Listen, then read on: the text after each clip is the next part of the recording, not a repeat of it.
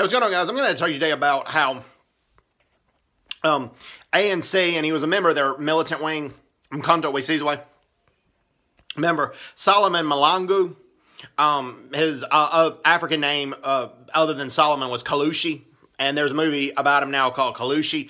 Although I personally didn't think he was a freedom fighter. I thought he was a terrorist, and the Truth and Reconciliation Commission thought so as well.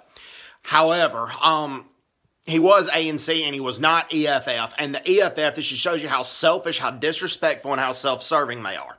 Okay? Solomon Mahlangu's family is still ANC. They're still ANC, and he was ANC. Okay? The EFF has...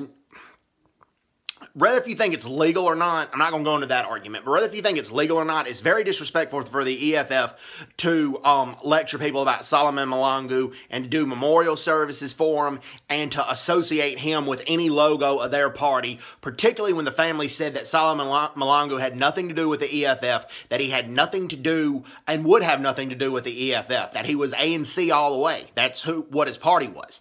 And this just shows you how disrespectful the EFF can be to a deceased family member.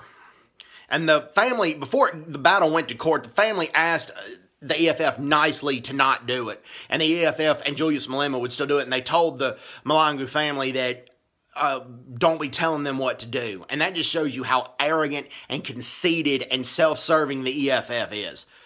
Anyways, hope everyone's doing well. Take care. God bless them. Bye-bye. Bye-bye.